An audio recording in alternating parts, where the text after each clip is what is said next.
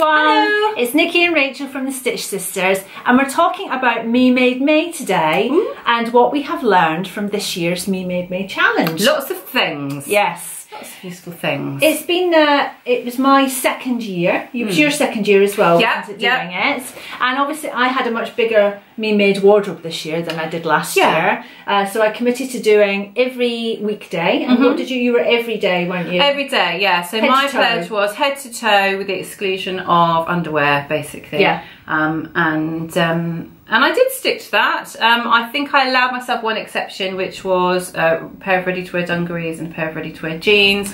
I did wear my dungarees 2 or 3 times. I only wore jeans once. Right. So, that's all right. you know, I think maybe on 4 days out of 31, I might have had something ready to wear. And I did live in my ready to wear mustard cardi though. Oh yes. If you follow me on Instagram, I've always got it on. You can't separate her from that, no matter how hard you try. I've only had it a short while, but it looks like I've had it about 10 years. It's it's lovely. It's lovely. I have to buy another one to replace it. I did it this year, just have it, as long as I wore something that was Me Made. It didn't matter. And I'm not as strict about it as you. You know, if I've got jeans and a Me Made t-shirt on, that's fine for me. I'm quite happy with that.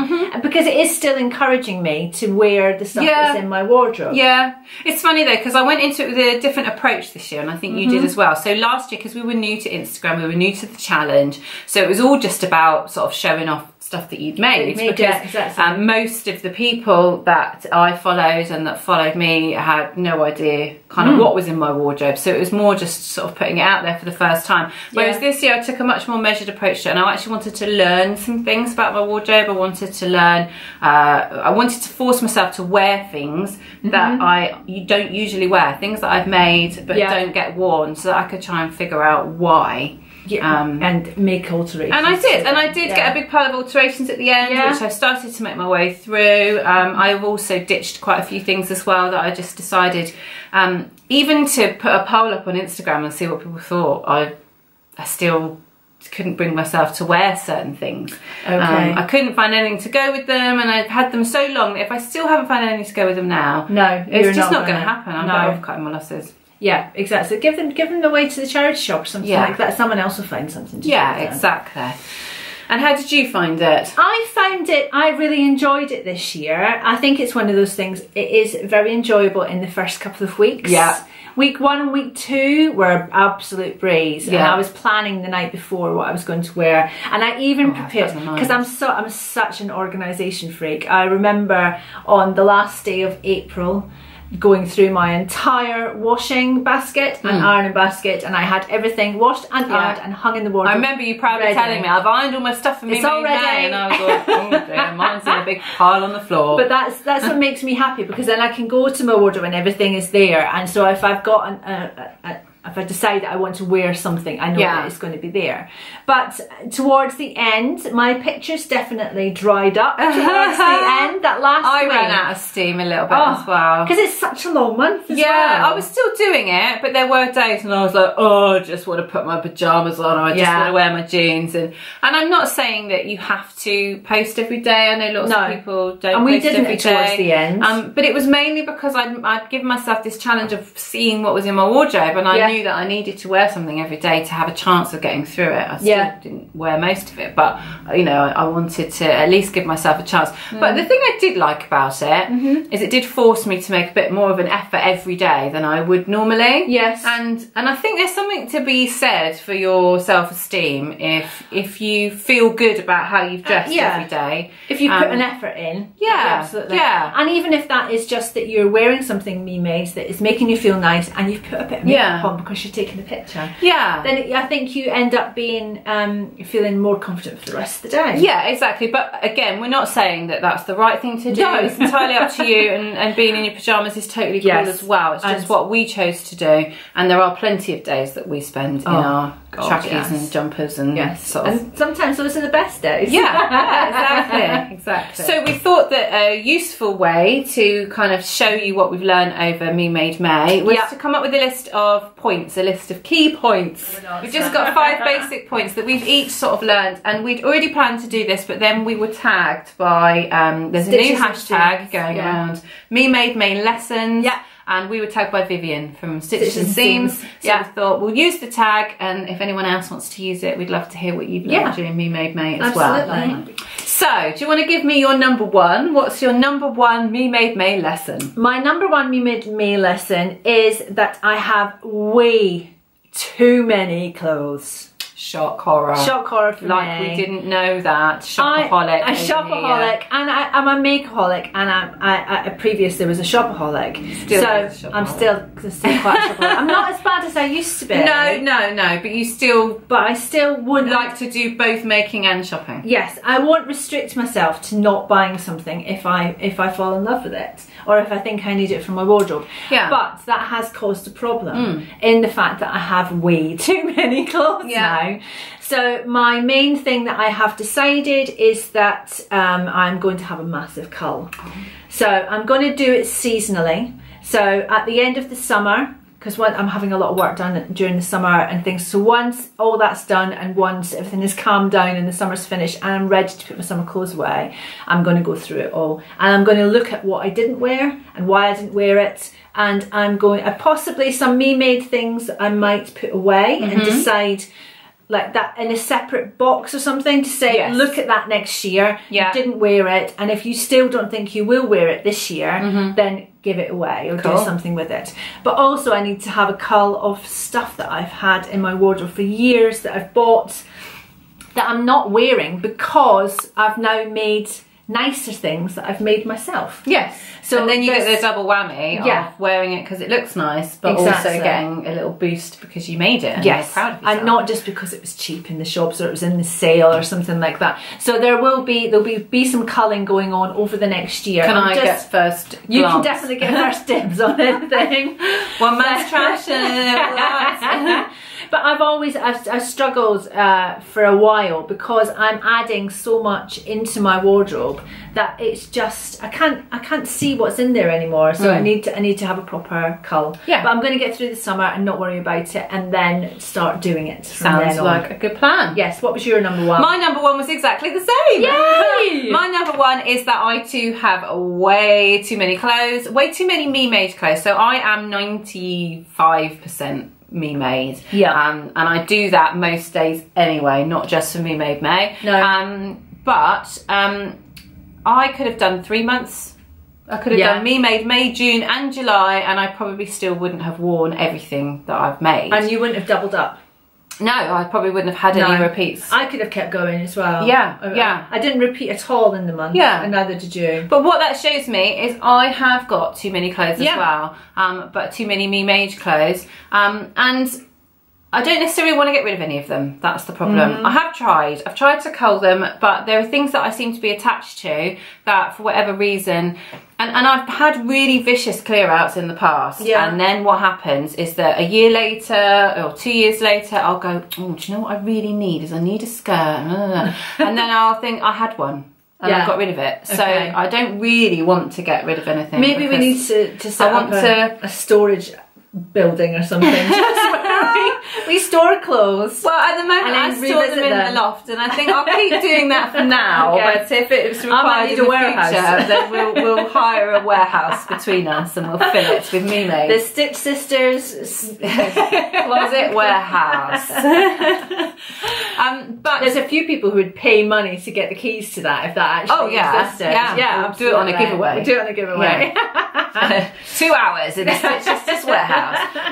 But the main thing that I've learned from that, the fact that I have got too many clothes, is that I need to be a little bit more selective when I choose to make things, and that means that I need to think about what is already there. So when I want to make a new pair of trousers because I found a lovely new trouser pattern and I'm desperate to make them, then I need to think to myself, what trousers have I already got in my wardrobe? Yeah.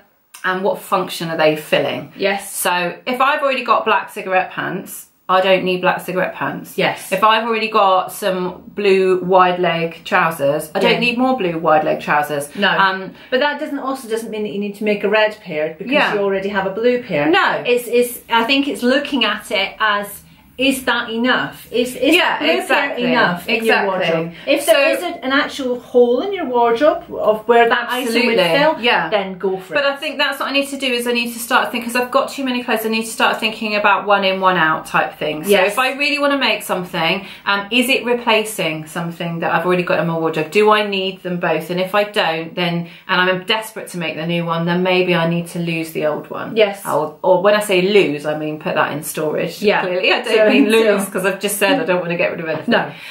So yeah, that's the main thing I think for that. Is way too many clothes. So that kind of leads me on to my second point. So point number two, second Me Made lesson that I've learned, is that I'm going to start shopping my closet. Yes. And what I mean by that is that I'm not going to get rid of anything. I'm going to put it all up in the loft. And then each season, I'm going to get everything down. Yes. And I'm going to decide what I'm into that season. So what colours I like, what styles I like, what fashions there are, and what fabrics I am drawn to, and that sort of thing. And then I will shop from my own closet. I'll pick out the key pieces out of my Me Made wardrobe. Yes. all of the things that I think might work for that season, right? And then I'll put everything else back in the loft. Okay. And then I can look at what I've got and work out what I need to sort of to add to that, to make it work. Yeah, so almost to create a collection. Yes. So I just think that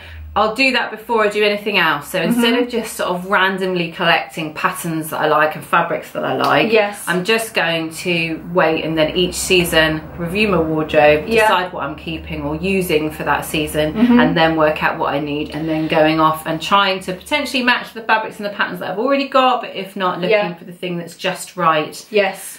I think that's very clever, actually, because I think what I struggle with is actually seeing the wood from the trees. Yeah. So actually having it all in your wardrobe is sometimes just too much. Yeah. And I have done that this year, whereas in the transition between spring and summer, I've brought my summer wardrobe up bits at a time. So there's some things that were in my wardrobe that haven't come up until about 2 weeks ago when the weather got properly hot. Because I wouldn't wear them otherwise. So I think actually having more of a capsule wardrobe that you wear. And it is hard in this country because the weather does change all the time. So, you know, just because it's summer doesn't mean you just need summer things. You do still need jumpers, and you do still need jeans, and you do still need coats and things, because you just never know when the weather's going to change. Well, it depends what you're doing. So it's not exactly going to be a capsule wardrobe each season, because, you know, there probably will be more things than there would be in a capsule wardrobe. But I just like the idea of making sure that I've got some separates, that I've got different layers, and that I've got some dresses, you know, I've got a couple of going out outfits if I've got a special occasion or something. My loft, I should point out, is not easily accessible. There's not a proper ladder for it. I can't get up there. We need a lock-up, that's what we need. But I have to send my husband up to get all these clothes down, and clearly he's not happy about it. So I can't ask him to do that often, which I think is good, because what it means is once it's up there, it's up there. And I can ask him to bring that stuff down once every 3 months, but he's not going to want to do it any more often than that. So it means that I'm kind of locked in. Whatever choices I've made, I'm stuck with those. And that's a good thing, because I think if it was too accessible, I would suddenly go, oh, but I really want those trousers on. I'm just going to go up and get those.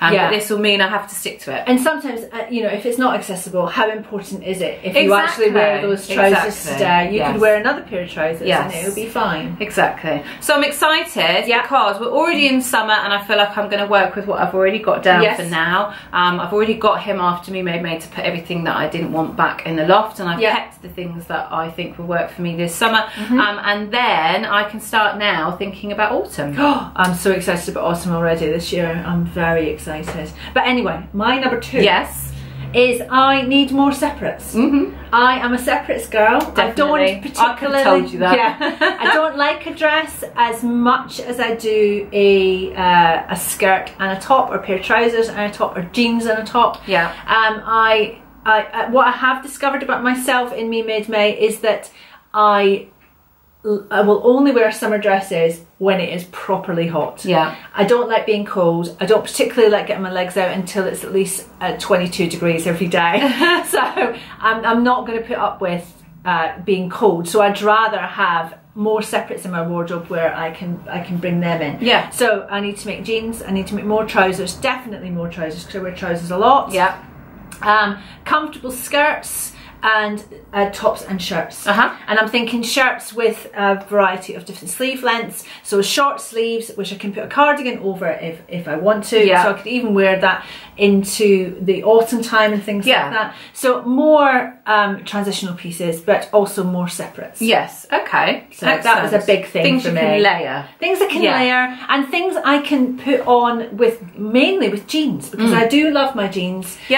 So, and even in the summer I wear cut-off jeans and denim skirts and things like that. So things I can wear with those, I think is essential for me. And I even, as in front of some of my pictures when I posted in Me Made May, I gave myself little comments underneath and said, note to self, make this again. Make another one of these. I really love wearing it. So I'm going to go back over all my pictures and I'm going to look and see what those notes were as I was wearing things, and that's where I'm going to start. Excellent. So, that sounds good. What is your number 3? My number 3 is, it comes from what I've just said, so it's more transitional pieces. Okay. So because I think I'm set for my high summer wardrobe, so my summer in the UK and holiday wardrobe, I think I'm set for. Okay. I'm also quite good for winter, because I like, although I do need to make jeans, so that's but that I know that's on the list. But that's all year round. They're cut out, ready to sew, so I'm fine for the first pair.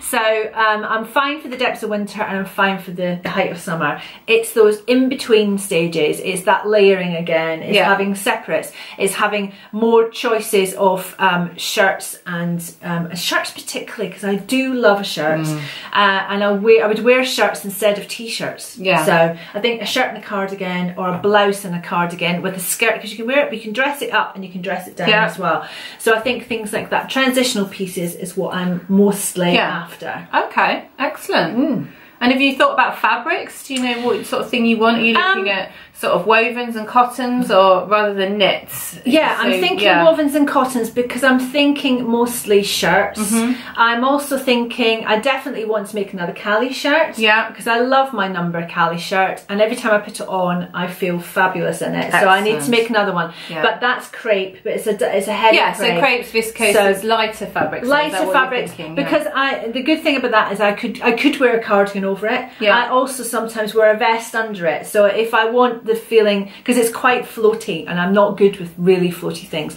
so if I wear a close fitting vest underneath it, then I've got that feeling of closeness, and I just feel as if it's layered. You really don't like being cold. I really don't like being cold. It's just, I'm going to buy some thermals for it's terrible, but so I'd rather, you know, unless it's the temperature's like it is at the moment, I will always layer up.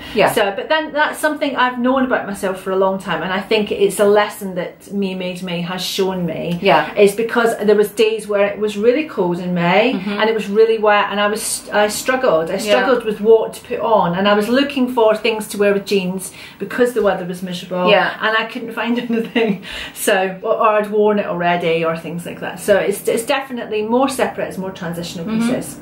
So, cotton shirts. Funnily enough, I bought a load of cotton shirting when we went to Dougherty's. Wow. It was like I knew what I was going to do. Well, then that was after Me Made May, so you'd had time to think I had time to think about it. So what was your number 3? My number 3 is that I want to focus on making things that really test myself, that really test my skills. I want to build my skills. So I don't want to stick in the safe zone. I get so much more enjoyment. I'm 2/3 or 3/4 of the way through sewing the Isla trench coat. I just haven't had time to put the lining in the jacket, but everything else is done. And I cannot tell you how much joy and satisfaction I got from making that. I just love it. Everything from the welt pockets to the little collar belt and the sleeve belt. The collar belt, it was like, I was so happy. Heaven. I know. It's just, I love that kind of, those details. I love taking my time, making sure the finish is really good, and just feeling really, really, really proud of it at the end. And I just think that I would much, much rather spend my sewing time on things that are really pushing me, making me a better sewer, instead of just bashing out quick tops and dresses and stuff. Unless that's what you need. Yeah, I mean, I have a tendency in the past to have made a lot of knit stuff just because it's so comfy to wear, and because I'm so lazy and I don't like to iron things. Yeah. I didn't wear this shirt dress during Me Made May, even though I love it, simply because it's pleated all the way around and I couldn't be bothered to iron it. It needs a good 10-minute ironing every time you wear it. And then, yeah, so, but I just need to stop being so lazy because I love wearing it, and I love wearing those kind of things, and I love making those kind of things. But also you're restricting yourself. It's another restriction you're putting on your wardrobe. In your wardrobe. Exactly. If you're only wearing the things that are easy, that are looking good. Yeah, you know. Yeah. And cotton things do take a little bit more effort. But, yeah, they do, but they're totally worth it. Absolutely. So that's now my number 3, is to build my skills and to sew things that test me a little bit, and not stay in the safe zone. No, but not in the safe zone. Funnily enough, my number 4 is quite similar, because obviously you building your skills for the next year will also mean that I will be doing that as well, because we don't do anything separate. But I want to make more outerwear. That's my number 4. Yeah. Because I always struggle with coats and jackets, because I am tall and because I have long arms. So the amount of times I've fallen in love with a jacket in the shop and I've put it on and the sleeves have come to there, and it's not going to work. I prefer sleeves down past. You like them extra long. I like them extra long. Yeah. So because I think it's that paranoia that if they're right on my wrist, if I move and they're up here, I just feel like a giant. I feel like I've shrunk my jacket, or I've grown out of my jacket, and I don't like that. So I'd rather it was long and I didn't get that feeling. So I need to make my own. And I've had a great joy with making my bomber jacket recently. I absolutely love that bomber jacket, and every time I put it on it feels fantastic. So I'm going to make a few more of them. I'm also halfway through making the Christina Hayes Ellsworth trench coat, and I have loved that as well. So I do want to concentrate on more outerwear. I also have about 5 or 6 coat fabrics that I bought from Fabrics in the sale a few months ago. So clearly I was planning, even before Me Made May, to make more jackets and coats. So that's something. But then that is the skill builder as well. Absolutely. That's doing things, build our skills together. Which are taking time. One of the things that build your skills better than anything. There's so many different details to them. And then it's kind of fabrics. Exactly. So I think that there's a lot of mileage in that. Definitely. My number 4 is to make it last. Oh yes. So I noticed there's a few things that when I got them out for Me Made May and not worn them for a while, that I'd either been a bit lazy and not bothered with the finish on the inside, or I'd made them out of cheaper fabrics and they weren't standing the test of time. So there are things that I like but are looking tired, and some of them haven't even had that much wear. And I think that's just because I didn't really take the time and the effort to make sure that I'd chosen the best possible fabric and I'd given it the best possible finish inside and out.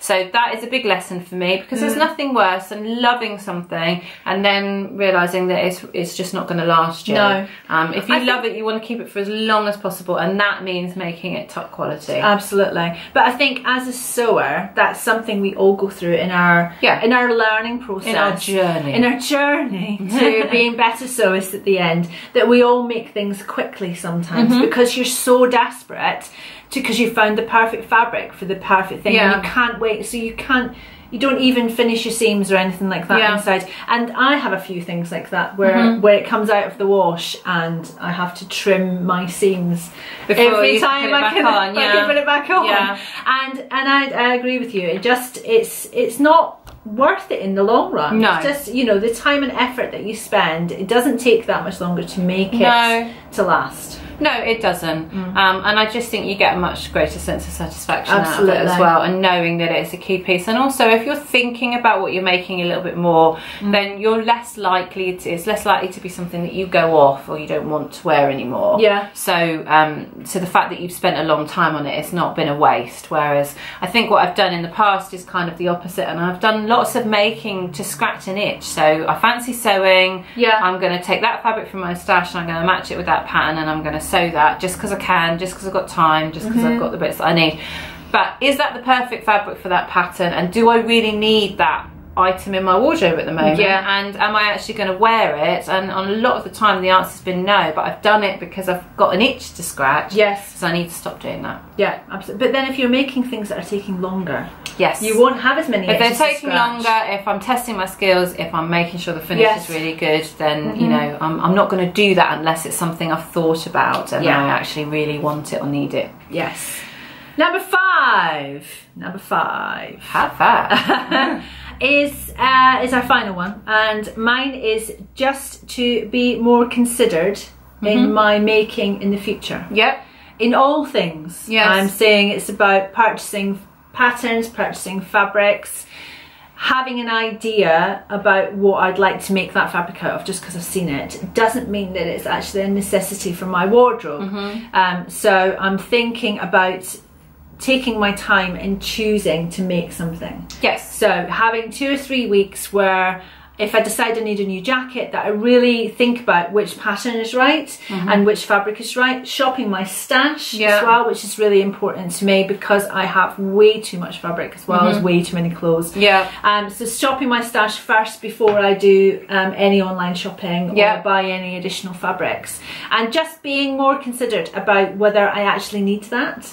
Do I need another Bettine dress if I've already got 3? Yes. It's, you know, just because I can make it doesn't mean that I should. Yeah, and I think doing that will also make you more considered in your fabric buying as well, because unless it's a fabric that you love and you just can't not buy, then, you know, you probably don't need that either. No. So if you're buying fabric because you're matching it to a specific project, then it's going to be the perfect fabric.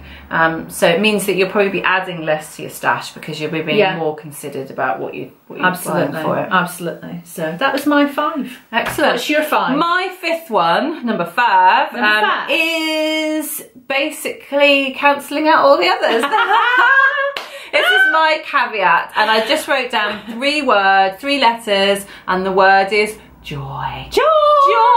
Because I cannot tell you how much joy I got from making that bomber jacket recently, and it taught me such a valuable lesson. And there were a couple of other things that I wore during Me Made May. The only way I can describe them is that they just bring me joy. They just make me so happy. Wearing them makes me happy, making them made me happy, and I just love them.